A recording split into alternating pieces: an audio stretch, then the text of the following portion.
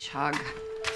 奥斯卡金像奖堪称国际影坛最高荣誉，今年问鼎影后的5位影星分别是 I have Alzheimer's disease。美国女星朱莉安·摩尔，她过去4度获得奥斯卡提名都空手而归，这次在我想念我自己中诠释阿兹海默症的患者，横扫各大电影奖项，再战小金人，夺奖希望浓厚。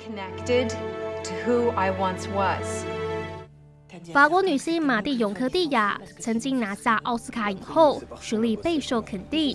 这次她在电影《2天1夜》中饰演忧郁症女工，为了保住工作，重新面对自我和周遭的人事物，也开始对自己的遭遇释怀。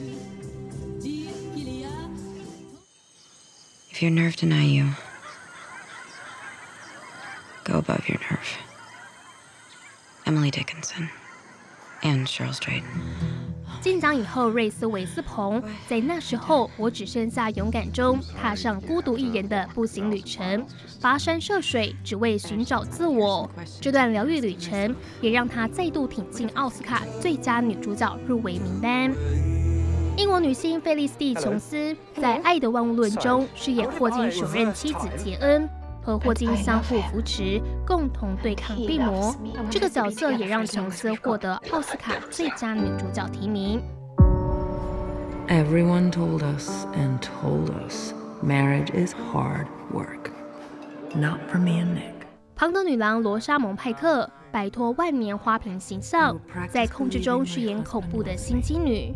她首次担纲女主角，就获得奥斯卡最佳女主角的提名。今年入围女主角的演员，演出实力个个不遑多让。影后宝座到底最后奖落谁家？23号见分晓。